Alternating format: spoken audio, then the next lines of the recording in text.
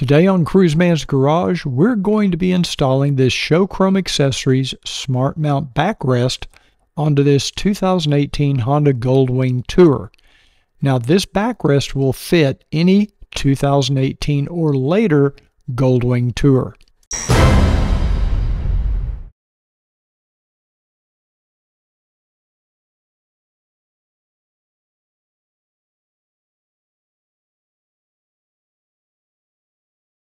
Let's start by seeing what comes in the Smart Mount Backrest kit.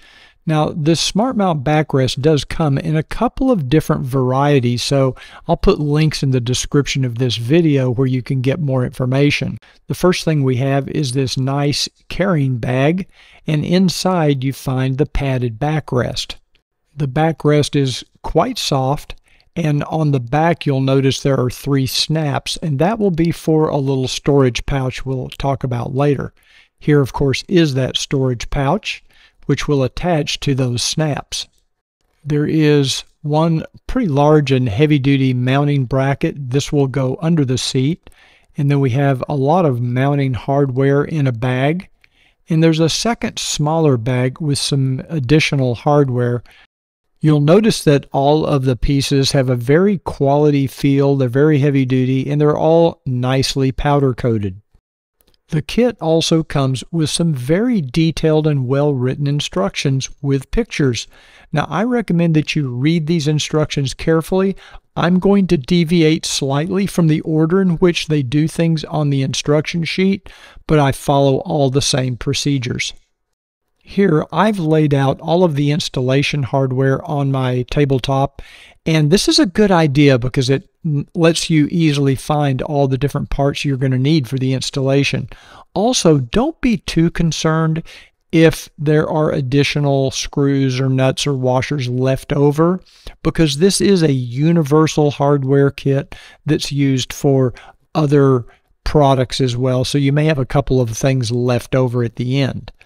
Even though we don't show the use of thread locker in this video, Show Chrome does recommend using a medium strength blue thread locker on all fasteners. We're going to start with step 7 on the instruction sheet by installing the 2 screws into the base mount. Now these are the M8 16mm long threaded screws that go into these holes in the base mount. Now's a good time to remind you that if you're enjoying this video and you like videos like this, please click the subscribe button down below and don't forget that notification bell. Let's install the jam nut on each of these screws and tighten it down. There's 2 of those jam nuts available, and make sure you have the screws and the nuts oriented correctly as shown in this video. Before we tighten everything down, we need to make sure that the slot in this riser will slip down in between the head of those screws and the base mount.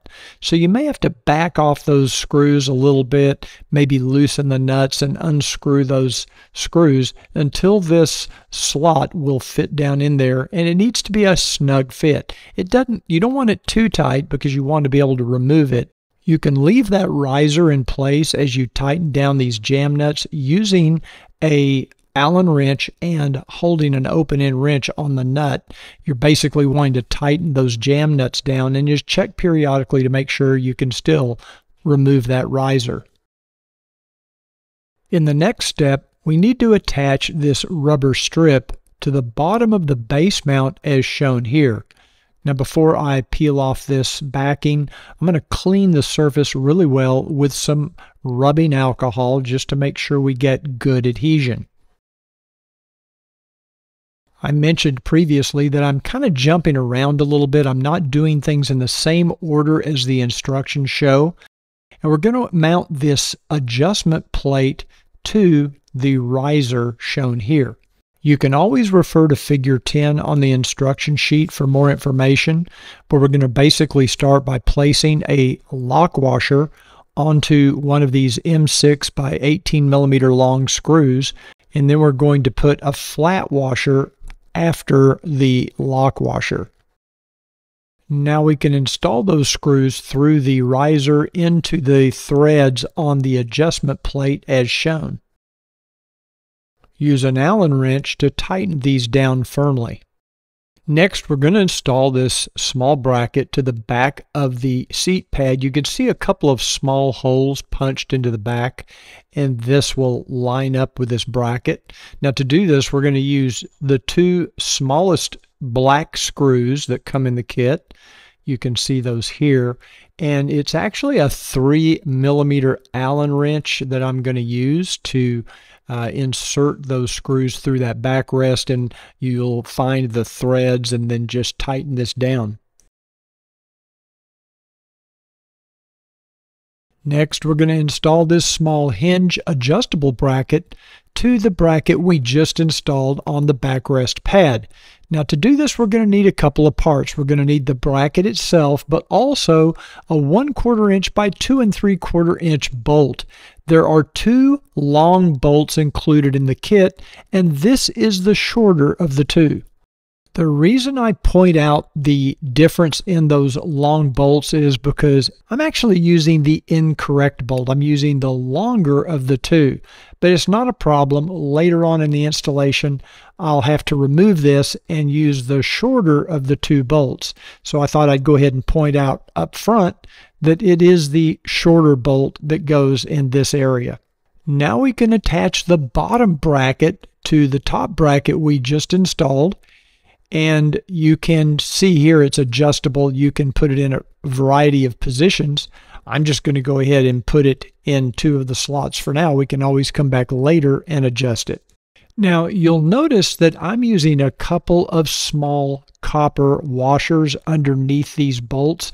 That is unnecessary. That is not part of the installation. I was doing it to actually test out these washers.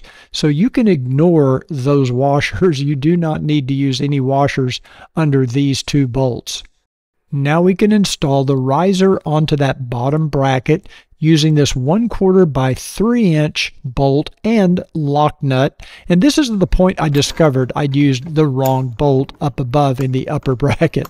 So I will remove that bolt, replace it with the correct shorter bolt, and use the longer bolt to attach the riser to the bottom bracket.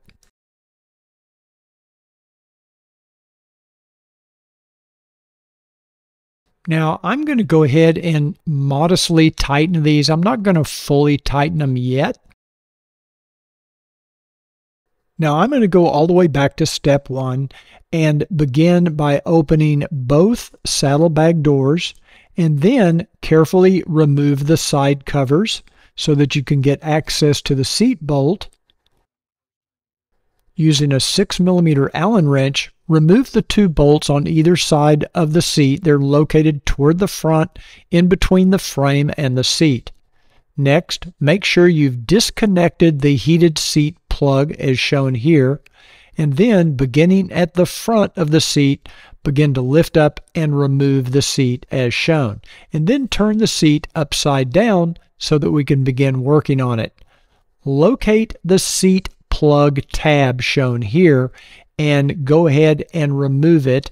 And once you've lifted up on that tab, you can turn the seat over and just pull that little plug out. Locate the 4 slots on the underside of the seat. This is the location where the T-nuts are going to be placed and eventually will hold the base mount in place. So insert those little T-nuts by slipping them in as shown here, and do this for all 4 of the T-nuts.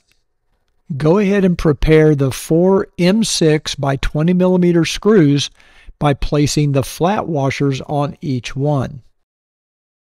Now we're ready to install the base mount using those 4 screws, and they will screw into those T-nuts you installed in the previous step. Use an Allen wrench to tighten all 4 of these screws.